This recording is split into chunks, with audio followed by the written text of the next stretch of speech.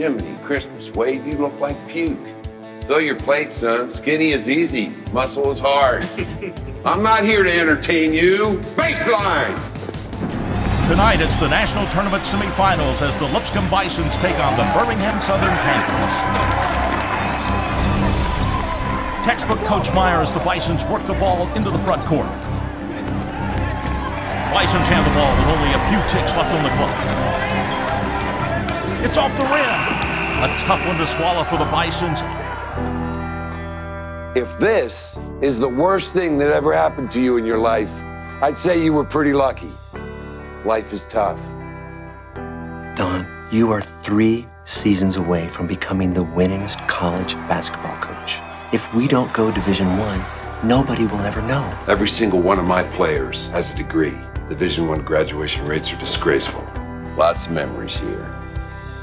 Time to move on.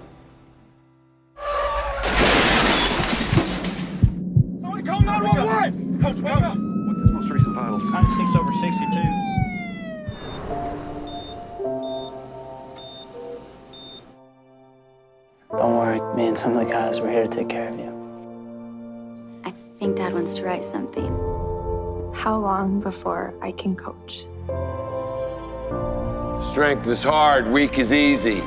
No whining, no complaining, no excuses. Don Meyer has just broken Bobby Knight's record. He is the winningest coach in NCAA history. 903!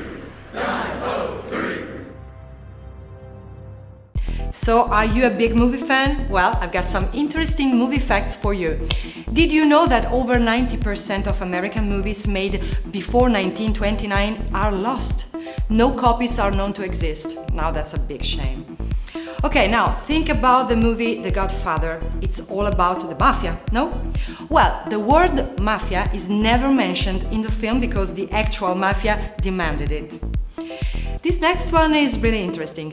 Did you know that Pulp Fiction, Forrest Gump, The Shawshank Redemption and the re-release of Jurassic Park were all in theaters at the same time in October of 1994?